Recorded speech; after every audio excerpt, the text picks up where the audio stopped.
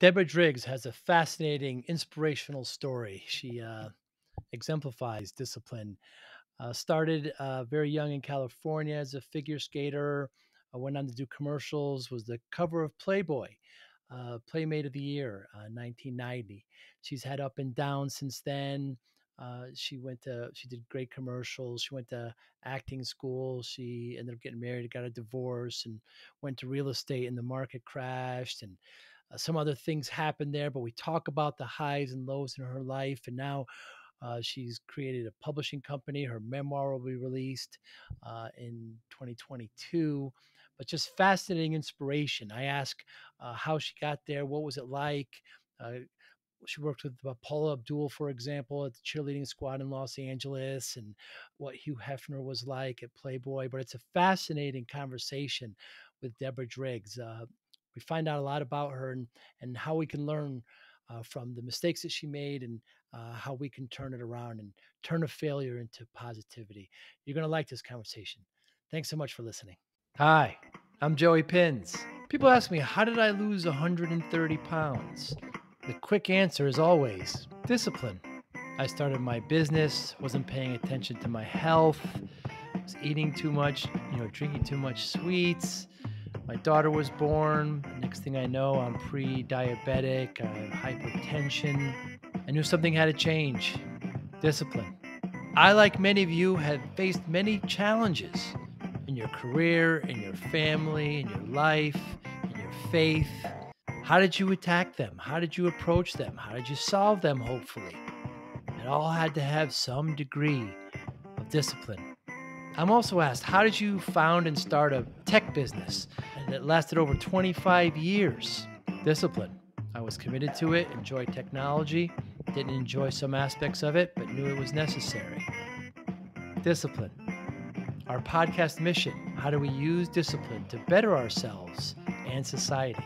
Join me, please, as I talk to interesting people and discuss how they use discipline in their family and their passion and their careers and how it helped them. Our podcast vision, growth through learning from others. Joey Pinz Discipline Conversations. It'll be light and serious. Join us, please. Thank you for consideration. So, how did the discipline of figure skating save your childhood? Well, I think growing up kind of in a chaotic environment, where I had two parents that didn't really get along well, and they were very young. They had me when they were 19 and 22. Mm. Um, I think that with everything going on internally in my life, in my environment, that ice skating actually really saved me because it provided structure, it provided mentors, it provided coaches, it provided life lessons with guidance at a young age. It provided, learning how to lose and learning that failure was okay and you get back up. And so all of those things really came from the ice. And then, I'd go home and it was just a completely different environment. There wasn't a lot of mentorship or parenting, or, I had two parents that were working really hard just to get by monthly. And, we didn't have a lot of money. And my mom worked two jobs to pay for my ice skating and provide that for me. So going home to that environment from the ice skating environment, you can kind of see that really as a kid, I understood that that's where I wanted to be. I wanted to be on the ice because that's where I felt the growth and the learning. And I think as human beings, we crave that. We crave growth, we crave learning, we crave expansion. And so my life was very simple and quiet, and then I'd get to the ice and it'd be all these lessons and people that were really influential in my life at that time. That's fascinating. You talk about one time you lost and your coach was, what are you doing crying? Oh What? yeah, she yanked me by the hair. Okay, so for all our little snowflakes out there, um, yeah. So back in the day, coaches were allowed to yell at you and kind of Right. grab you, And that's how it was. Not everybody got a trophy. Okay. So yeah, no, I came off the ice and I was hysterical. I fell on every jump. It was my first competition. I was so nervous that I couldn't even see straight. It felt like a dream. And I came off the ice and I completely was mortified and embarrassed. And she grabbed me and took me in the bathroom and literally was in my face telling me, we don't have time for this. Pull it together. We're going to go out there and you just rise above and you are going to be professional. And I remember thinking to myself, think about it. I think I was 10 or 11 this was a big competition. Act professional. I mean, for a 10-year-old, that's a little bit hard to wrap your head around, but that was exactly what she said. You need to act as if you're going to go and kick ass the next time. And we'll just have to work harder. And you're going to need to learn how to perform. And so those were the really amazing lessons that took place. So I'm really thankful for that. It was funny because every once in a while I'll get on the ice now and I skate with this woman, Katie, and she and I will skate around. She's younger than me by about 15, 16 years. And so I said, when I was skating, I don't know how it was for you, but not everybody got a trophy. And there was a lot of yelling and a lot of it was a very disciplined sport. And she goes, yeah, it was the same for me too. And she said, what's funny, Deb, is recently I was judging a competition and this dad came up to me and he said, hey, my daughter was in the competition, but she didn't get a medal. And she said, oh, I'm so sorry, sir. What did she place? And he said, well, she didn't place. She was in the competition. And she said, well, this is ice skating. And in ice skating, unless you're first, second, or third, you get zip. It's like, and I said, it's like crazy to me because what lesson are you teaching? These are valuable lessons to lose. Some of the best growth I've had was in losing. Because I just told you about an experience where I completely lost and fell apart. And from that, I had so much growth and really, really quick growth because I never wanted to be that embarrassed again, ever. And so I just think we're robbing kids of these growth experiences emotionally, spiritually, competitively. It's like, wow, let them fall down. There was a great book that was written in the 90s, and this is when my kids were born. And so I read this book because it was right along, the way I thought and what my views were. But it was called, I don't know who the author is, I can't think of it, but the name of the book is called The Blessing of a Skin Knee. And the book was literally about, let your kids fall down and bleed. We're so quick to want to fix everything and they never really experience. And she actually, because in the 90s, it was very apparent that kids were getting to college and the colleges could tell which kids were coming really prepared and which kids were coming and just completely falling apart because they didn't have mommy or daddy faxing their homework, showing up with a lunch that they forgot. My kids knew that if they forgot their lunch or they forgot their homework, that was on them. Don't call me, I have to work. And so, I just think we're so afraid to let kids fail. And by the way, let them fail big. Let them get these lessons as kids. That's what growing up is about. And I think we're really robbing that experience. Okay, I enough of agree. that. Well, I think Tom Hanks put it best when he said, "There's no crying in baseball," and bring it over to figure skating. Sure. Exactly. Yeah. I coached my daughters in soccer, and when they were very young, they were often in college now, and I can remember, some of the girls, just 6 or 7 years old, they'd fall down, and they'd kind of look up at you, as if And I said, hey, this is just like life, girls. You fall, you get back up. Keep going. Come on. You could tell if they're really hurt, but Yeah. you could, they're kind of looking for your reaction. And, when it was time to give the, the participant awards, I'd have a talk with the parents, and I said, are you sure, you want this? This is a participant.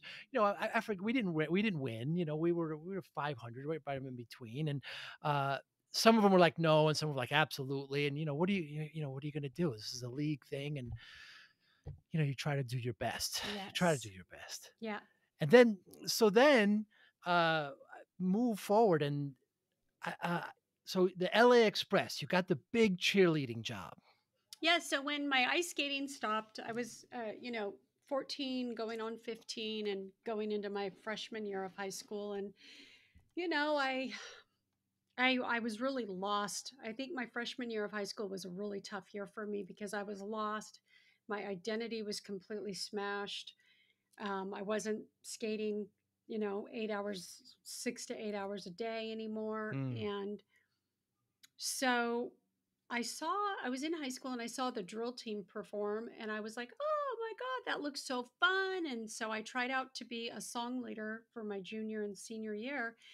And that was so much fun. And then I was a cheerleader in college. And in college, I think my mom told me about the LA Express having tryouts at the Hollywood Palladium. And she's like, you should try out. And I was like, no, because, professional cheerleaders were these voluptuous, long hair, sexy dancers. And I was short hair, braces, and I looked 10 years old. And I'm like, there's no way they're going to pick me. And so I said to my girlfriend who was on my squad, I said, do you want to go with me? And let's just do it for shits and giggles. So we went, and there were over 1,000 girls lined up at the Hollywood Palladium, and we thought, you know what? We were so naive that we weren't even scared because we thought we're not going to make it anyway, so we might as well just have the most fun. Whatever happens, happens. And so, literally, the Hollywood Palladium is pretty big, and so they had all the judges, and then they had us run out, and we had a 2 minute time frame to run out in front of the judges. This was the first audition, and just do something and then run off. And from that, they narrowed it down to 100, maybe 50 girls, Hmm. 75, maybe 50 to 75 girls. They narrowed it down, and then there was a second audition. Well, my 2 minute routine was the highlight on the news. Hmm. And so everybody was calling my house. Obviously, this is before the internet and before, it was a dial phone. So everybody was calling my house. Oh my God, we just saw Debbie on the news, because it was every news station was picking this up. And so I got called for the second audition. And that audition, Paula Abdul came in and taught us a routine because she was a famous cheerleader on Sir, LA's Lakers. the Lakers, yeah. And so she came in. I actually have photos. She came in and taught the second routine. We had to learn a routine and then perform it. And then I made that cut. Next thing I know, that the next one is at the Red Onion in Marina Del Rey, and Lee Majors, who was part owner of the team, was the big judge at this audition. Him and a few other people, and we had to make up a routine and perform it live at the Red Onion. And so they narrowed it from that down to the squad, which I think ended up being 26 girls. And both my girlfriend and I made it. We were the two youngest on the squad. Hmm. We both had braces and we both looked 10 years old. So it was crazy that we even made it. And she went on to cheer 2 years for the LA Express, and then she became a Rams cheerleader. Huh. So she had a big cheerleading career. I ended up going to Japan from that gig and dancing in Japan. And while I was in Japan, I started modeling. And that just kind of started the whole path of, I'm going to be an actress, I'm going to be a model. And I just kind of intuitively knew that that was the road I was going to go down. So in 1984, I came back and started that career. Yeah, you have a great story about your first commercial with Mickey Rourke. Yeah, that is crazy. So this is what happened. So I was actually brought in because the girl that starred in the commercial, it was for a Japanese whiskey called Suntory whiskey. And the girl that starred in the commercial, I can't think of her name, but she was an actress back then, and she did a famous movie called Breathless with Richard Gere. Yes. And so she's a beautiful French actress, and I have a similar look to her.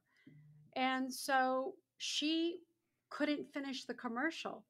So they brought me in. So they brought me in on the audition. I got hired on the spot because I really do look pretty similar to her, especially back then. And so the shoot was that next day. Really, it was they were in a frenzy trying to get somebody because she had already gone back to France. And so I show up at the set the next day. It was on the Universal lot, and it was really funny. The PA came up to me and he's like, "Okay, I'm going to take you to your trailer, and then I'll take you to introduce you to Mr. Rourke." And I went, "What?" And he goes, "Mr. Rourke. You can meet Mr. Rourke and the director." Blah blah. I go, "Well, who's Mr. Rourke?" And they go, "Mickey Rourke." And I go, "He's here?" And he's like, "He's the star of the commercial." I literally ran back to I had a Chevy Blazer at the time, and I had two roommates, all of us aspiring actresses.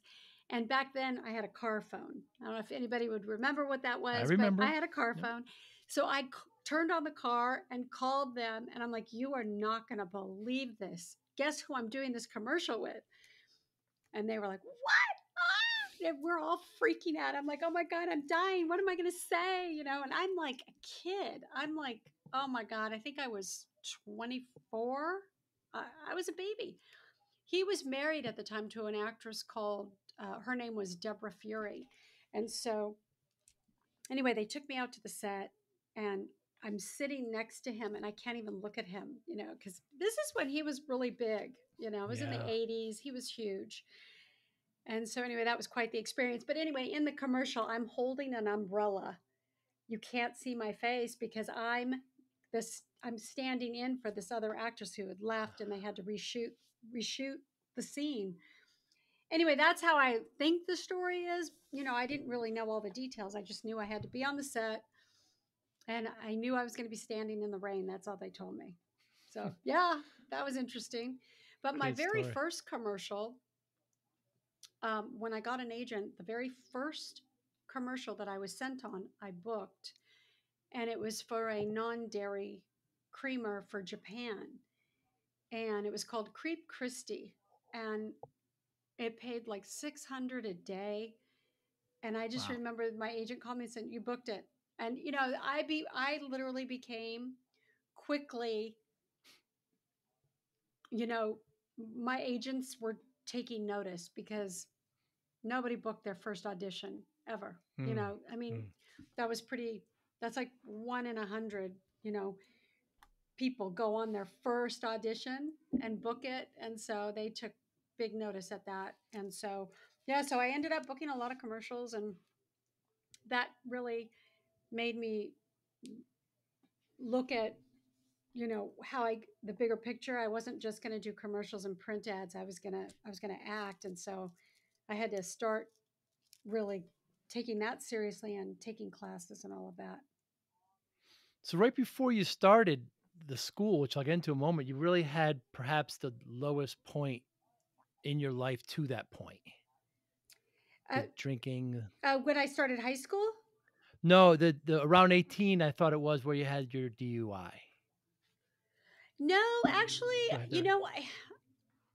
I think that 18 was a tough year for many reasons, but really, I was one of those people that for some reason was able to pick myself up and keep going. High Mm. school years were definitely party years for me. I barely graduated high school. I kind of, with no supervision in my life, it was no surprise that I wasn't graduating, with really good grade point average. And I remember when I made the squad in college, the I made the squad, and then Betty Shear called me into her office. She was the head of the squad at the college I went to. She called me in her office, and she's like, "I just got your grades from high school, and you can't be on the squad." And I was like, "What?" And because this was like all I wanted to do. And she's like, "Yeah, you can't be on the squad, your grade point average is really bad. Like it was like a D average. And I said, yeah, but that was because I had a really hard time in high school, but I'm going to do really well here and I'm going to focus and really apply myself. And she's like, okay, well, you're going to be on probation. And I was like, okay, great. Put me on probation. And that was good for me because finally I had an adult in my life that was holding Mm. me accountable. And what happened because of that was I ended up on the dean's list my first semester at Saddleback. And, it's just all about, if you have somebody that believes in you, you have your mentors, your coaches. And I really believe in that so much. Even today, at my age today, I have mentors and coaches and things that uh, seminars, whatever it is you want to call it, but I have those teams in place, systems in place because I need to grow and learn even at my age today. And if you don't have that in your life, you'll just, it'll just kind of stay like this. And really that's not what life's about. It's about all the waves that Mm. you have to ride and the growths. But with all this positivity happening, and getting on the squad, you're getting these great commercials. You're a cheerleader. There, I think of the analogy of the duck. We see the duck kind of moving along in the water, but underneath the feet are just paddling crazy, and there's kind of Yeah. chaos under there. You were having a little bit of that as well. Absolutely. Yeah. I mean, everything always, people would say, oh, well, it comes easy for you. I'd get Mm. people would say that throughout my life. Well, as if it was just handed to me. And I'm like, first of all, nobody I know was in the entertainment business. Right. So there wasn't anybody guiding me. All the mistakes and the things that I did, I had to learn either from doing it well or doing it really bad. And I didn't have, and it wasn't until I really put myself in an acting class. I did a 2-year Mm. Meisner program, and that's when I really learned the structure of the business and not just acting, but just the whole, show business perspective. And it wasn't really until then, I was a kid. I was naive. I was running around Hollywood, I was a hustler, and nothing wrong with that. I was hustling and you know, I would, I remember when I first started, uh, I would do extra work on films. And the big thing in the 80s was, everybody was trying to get their SAG and after card. And so I would go up to directors. I would go right up to them. I had no reluctance. Like there was nothing holding me back. And I would just say, hey, just give me a line. Just give me a line and let me get my SAG card. And I mean, that's how I was. I was relentless, Wow. you know. And the more I was on sets and the more I was doing stuff like that, the more I was learning. And then at some point I finally found a back door in on how to get my SAG and after card. And everybody knows it was a grind to get that. And you can't work unless you have it. So Mm. it's kind of a catch 22. Chicken and the egg. Yeah. You talked about being a hustler. I remember one story you told about when you were young. The neighbors I think they were Japanese, and they needed a tutor for their Yeah. kids. Oh, that was my first like entrepreneurial business. Really, I had a really rocking business in seventh grade. I was ice skating. I was going to a private Catholic school, and I was also, I was really socially awkward. So on my free time, I was tutoring. I lived in Torrance, and in the 70s, it was really a lot of Asian kids in my neighborhood, and the parents didn't speak English and they wanted their kids to speak English. And so I remember my neighbor asked me, because she saw me in my uniform, if I would teach her kids to speak English. And I was doing well in school at that time. And so I went to the first grade class at my school. It was a small school. And I knew that teacher, and I said, could I borrow some workbooks? And because I'm going to do some tutoring on my free time. And she's like, absolutely. And so she helped me put a program together. And then once I started helping that child and that child started getting really, showing progress, they started referring me. I was all over the neighborhood tutoring kids and making cash, and at that age, that was a lot of money. Absolutely, yeah. Yeah. You don't see that much even these days at that young. I don't think there's an appreciation. When I was that age, I was helping my father and I was paper routes and these kinds of Yeah, things. you did Uh, everything, it's like it did everything. $20 Yeah, here, $10 here, that's and it right. was like that was a lot of money Yeah. back then. And you weren't I was never given money. So if I wanted to Oh. spend any, I had to earn it. Yeah, guess what? Yeah, just like yourself. I remember my dad, this is I was so resentful when this happened, but now looking back, it's probably one of the best things that happened to me. But my dad was just, he never gave me a dime Mm, ever. Like I started working at 14 because he did not buy me school clothes. He didn't give me anything. And my senior year in high school, I turned 18. I turned 18 in December. So I'm an adult now in my senior year of high school. And once I turned 18, he came into my room with a cigarette, and he was like, "Okay, you're 18, you're an adult, you can start paying rent." wow. And that really just hurt my feelings so bad because I thought, "My God, you ass. I've been working my ass off for 4 years in high school, working full-time jobs, paying for all my school stuff, paying for if I wanted to be a cheerleader, I had to pay for it." And he had the nerve to like in the middle of my senior year ask me to pay for rent. And I remember I called my mom and I was crying. She had remarried and she was now living in Dana Point with her husband in this beautiful home. And I was crying. She said, "Come live with us." So Hmm, they lived in Dana Point, but her and her husband worked in Gardena. And so that's what I did. I left halfway through my senior year. I moved to Dana Point.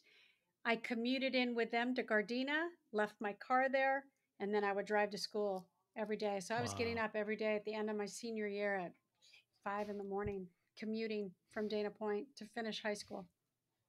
Crazy shit like that.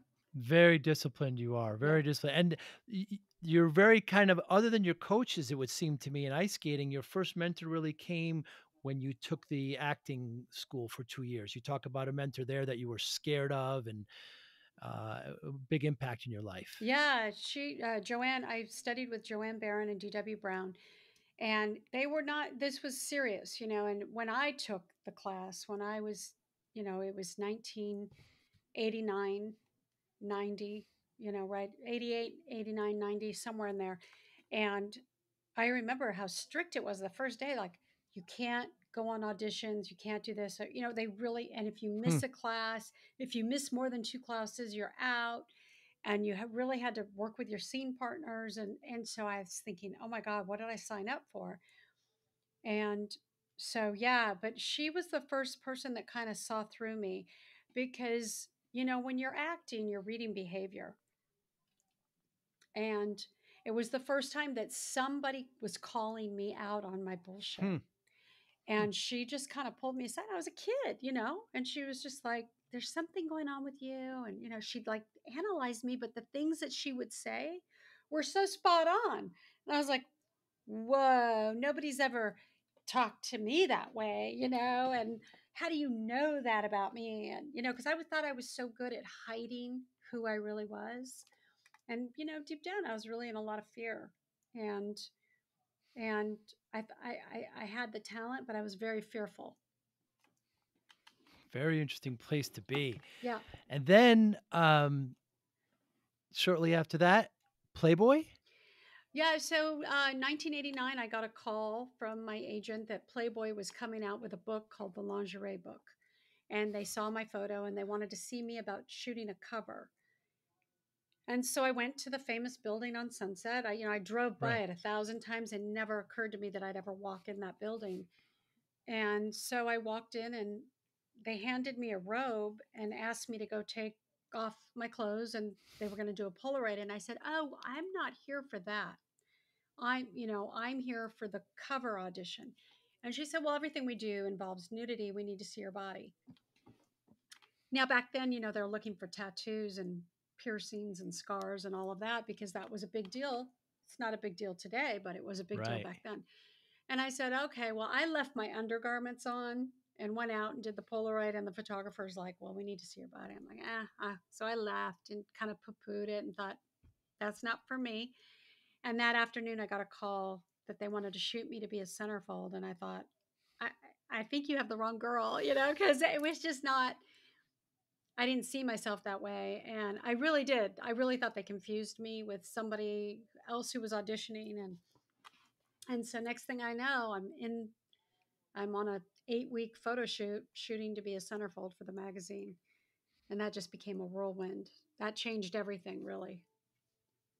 Yeah, it certainly did. And what was Mr. Hefner like? Ah, amazing. Just amazing.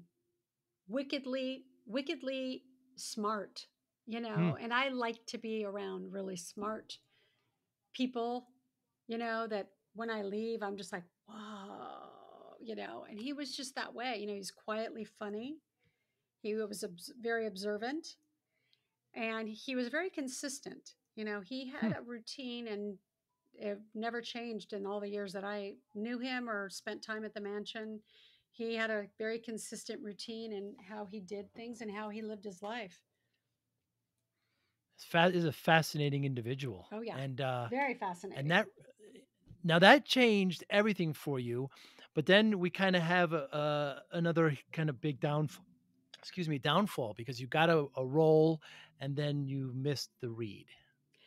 Yeah, wow, you really did your homework. Yeah, I did. I booked I Deborah Aquila is one of the biggest casting directors in Hollywood. And she took a liking to me and I went in to read for a movie with Mimi Rogers. Gosh, I'm not going to remember the name of it now. Sacred something, or I don't know. It was kind of a religious movie, a take on religion, I think. And I booked the movie and it had a kind of sexual threesome scene in it. Hmm. And I got really nervous about it and I didn't show up to the read through. And I think that was probably the first big regret that I had in that industry. That was the first time that I thought, oh shit, I really fucked up. I really fucked this up. Like, Hmm. she's big, she's huge. And I had to apologize to her. And, you know, because I remember when I auditioned for her, she said, you know, you really remind you, I think you're going to have a career like Laura Sanjimaco, who had just done Sex Lies and Videotape. And she said, there's something about you. And she was giving me a shot Hmm. and I really fucked it up. Like it was so I remember my manager yelling at me, "How could you not show up?" Like I just literally shut down. I didn't call anybody. I didn't tell anybody I wasn't going to go. I mean, I just shut down and sabotaged the whole thing. And it was the first time that I saw something in myself that I was like, "Holy shit, like who do I think I am?" Like I completely just sabotaged this whole thing. And people are at the read through and they're like, where is this girl? You know, it was bad. Mm. Yeah. So, you know, hard lesson. But, you know, I will tell you, I did apologize. And she actually did bring me in for another project. But, you know, those things are hard to repair once you fuck up like that, fuck up royally, you know. Never did that again. I can tell you Right. that. If I booked something, I showed up. Absolutely. So then, I think I had the chronology right. I'm not sure if I said that correctly. And so you're in Chronological Park, yeah, order. chronological, yeah. Around 97, you're married, you have 3 children, and you're facing a divorce, and you were, how should I put this? You were very unkind to yourself, the way you were there, the way you, Yeah, I got um, divorced at the age of 40. mm, So at 40 years old, I got divorced. And, you know, I found myself divorced, 3 young kids. I raised them in Park City, Utah. right. We didn't have a lot of money. And so I found myself like it was kind of a double whammy. And I think this was the second time in my life, besides age 14, when I lost my skating career and my parents went through a divorce. It was those similar feelings that came up of now who am I? What's my identity? It's like another identity crisis. If I'm not Mrs. Gaylord, who am I? And if I'm not the wife of Mitch Gaylord, if I'm not, you know, I it just was really And it was very on my part, it was very immaturely handled, and I just didn't have the toolbox at that time in my life, and so I had to really go and reinvent. I went into a real funk after my divorce. You know, I just thought, I was talking to myself in a way that you would never talk to another human being. Let's Mm, just put it that way, and I think mm. that's really important to hear, is how we talk to ourselves is our body hears it. And I was not being kind to myself at all. Yeah, I saw where you talked about that. By the way, just as a side note, when my girlfriend found out you were married at one point to Mitch Gaylord, this scream of happiness I mean, she forgot about, she remembers him and just only had great things to say. So then you kind of had a real estate career there in Park City that went very high, and then of course the crash brought it Oh down. yeah. Yeah, and that was a great time in my life because I was working with a great team. I felt really just on purpose, and I felt smart. I had never used that part of myself, where was doing business, and it felt really good. And started getting on a roll. And then 2008 hit, and I'm in a small market, second home, luxury, ski resort, multi-million, boom, gone. It was the first thing to go. Who's going to buy a second home in a 2008 market? And so things just really shut down again. And that really sent me into a tailspin because I really had no money. I can remember the temple that we belonged to, like offering to bring groceries to my house. It Right. was like mortifying to me that I was like, oh God, I'm back in this spot. So the kids went to live with their dad for a bit, and I went and lived with my mom in Ocala, Florida. And it was an interesting time because I was online trying to apply for work, trying to apply for jobs. And I was applying for work and jobs, not trying, but I just didn't feel good about myself. And I started I was like, could I, when you're just like, I can't get out of bed. My Mm, self esteem was mm. just in the dumps. And my mom was like, can you just walk the dog for me? I'm not feeling well. And just that was like, it pulled me out of myself, this ridiculous self pity that I had. And so I started walking the dog and started meeting the neighbors in the neighborhood and getting to know people. And I mean, it sounds really corny, but those people really saved my life because I had a purpose. As small as it was, I was walking the dog and I was interacting with people that really had big problems, bigger than mine. And it really taught me a big lesson about life, that it's not all about me and that other people are suffering also. And the sooner I started really taking interest in that, you know, about other people and what they were going through, the less I cared about what I was going through. And Mm. that's a good thing, really good thing. Yeah, your quote was that dog saved your It life. really did. That dog saved my life. To this day, I call my mom and I'm like, where's my girl? Heidi. She saved my life. I remember that the first couple days that I got to my mom's, and I couldn't stop crying, and I'm sitting in the Mm. chair or whatever. And the dog would literally come over and put her face in my face, and she just would stay there.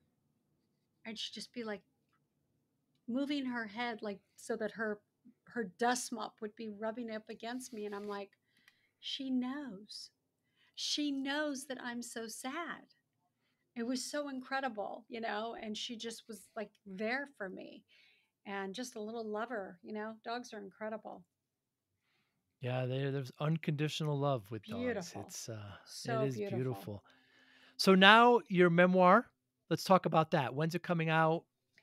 So I have a few books that I'm working on, Oh, and it's all 2022.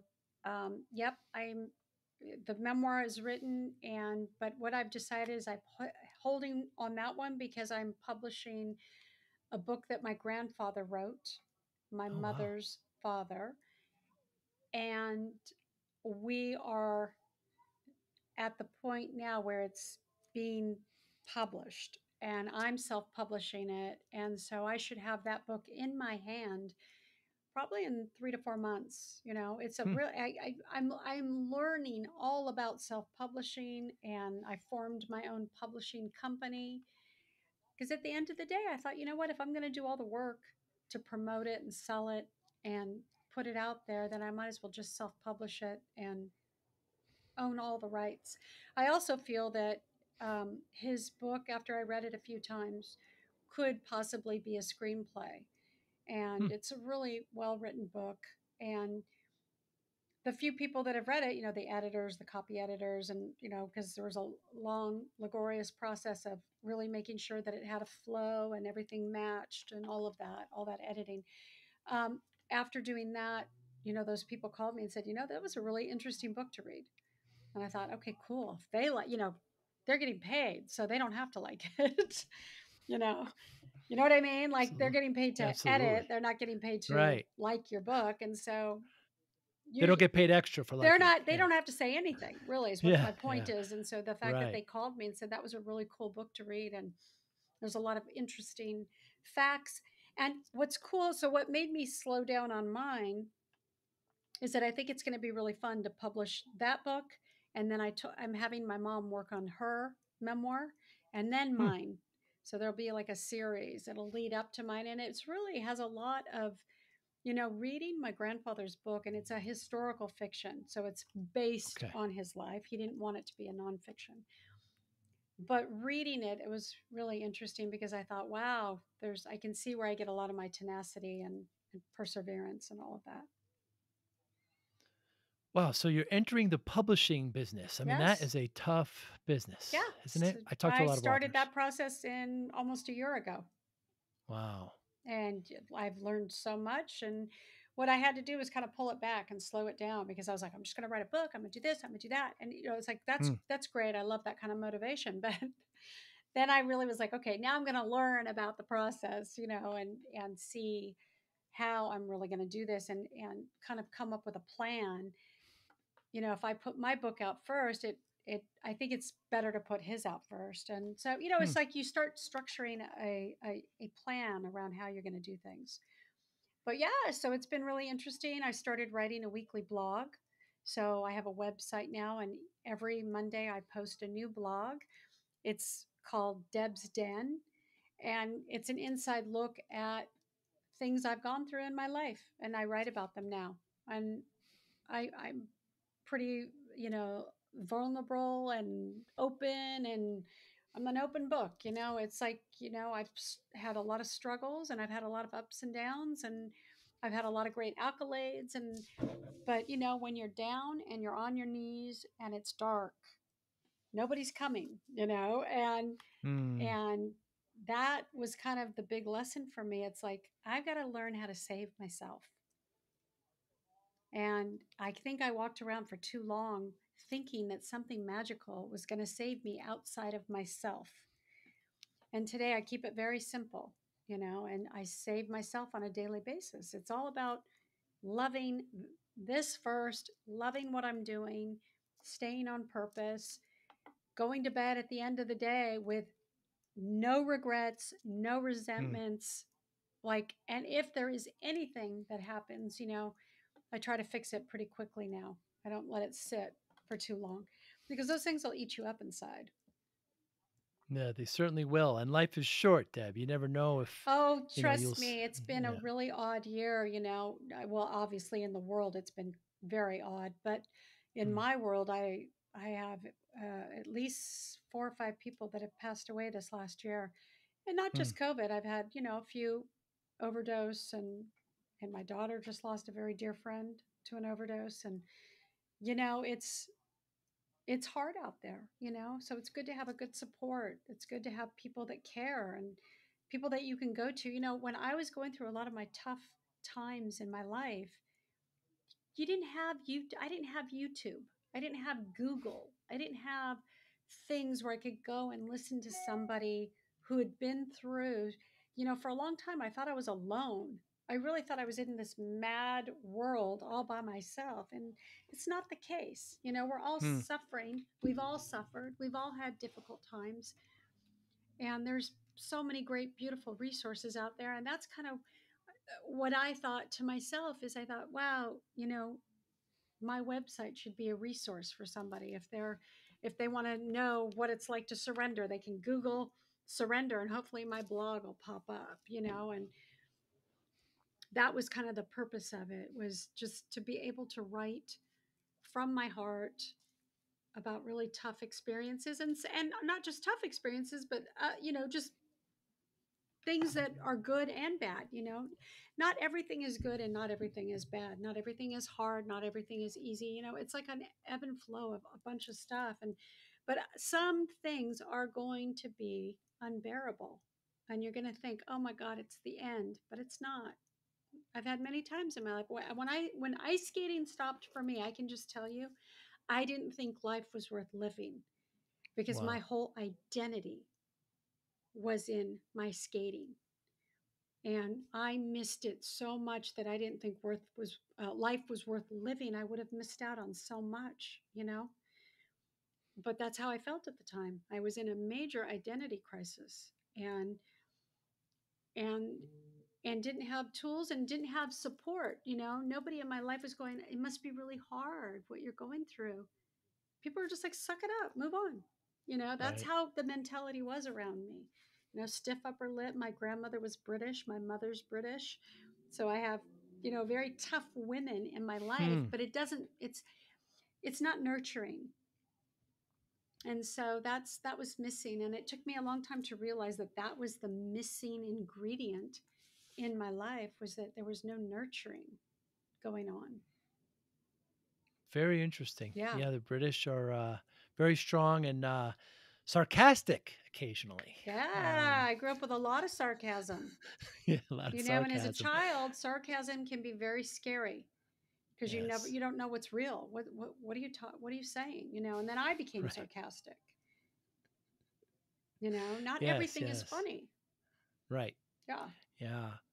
Yeah. My girlfriend's son has autism, and sarcasm completely evades him. He doesn't quite grasp that, and sometimes I occasionally live there, and it's his reactions can be quite funny. I love so one of your favorite quotes that I have that I've written down here is that the worst thing that has happened ended up being a blessing to you. Yeah. Yeah. Everything that has happened has ended up being a blessing for me. I I I get to choose the story. I'm the director of my life. I get to change the narrative anytime, any place, anywhere. I get to choose how something affects me. And that's really important to know and understand. And so, yeah, I look back on my life and that there's nothing I could change, really. You know, there's nothing I could change, because hopefully my story and my memoir and my blogs or whatever is helping somebody else that maybe is going through something that's even worse. That's very enlightening to yeah, there's a whole goal of I think of sharing these kinds of things is to help others. So Deborah Driggs, thank you so much. What an absolute pleasure. So how can people get in touch with you? You mentioned your website. Let's talk about again other ways to get in touch with you. Yep, it's www.deborah.driggs.com. You can sign up for my weekly newsletter, and I literally will send some inspiration every week. I am on Instagram, so I post a lot on Instagram, and I'm on all the social media, but mainly my website. And what's great about following me on my website is I will be posting, magazine article. I just was featured in two magazines, and I just did a film. I worked on a film, which was really cool because I hadn't worked in 10 years, so Hmm, it was maybe even longer actually. And so all that gets posted on my website. And then very when the books are getting released, and if I'm traveling, if I'm going to be in a city or whatever, that'll all be on my website. excellent. I can't wait. I hope we get to travel soon. Yeah. We're not quite sure what's happening right now, but I look forward to that. And again, Driggs has two G's in case anybody is wondering. Thank you. Thank you. Yep. Deborah, thanks so Driggsy. much for your time. That's what my. Oh, and by the way, I forgot to Yes. mention, I Yes. co host every Sunday night a really fun podcast. It's called Roger the Wild Child. And we interview rock legends, actors, entrepreneurs, authors, music moguls. I mean, we've had some really fun, interesting, inspiring guests on our show, from Steve Weber from the show Wings to Ron Moss Yes. from Bold and the Beautiful to Kenny Arnoff, famous drummer, Jason Sheff, who used to sing with Chicago. I mean, we have like really fun guests, and it's a fun show, really light. And we were just named on the 75 best podcasts list. So we're number 59.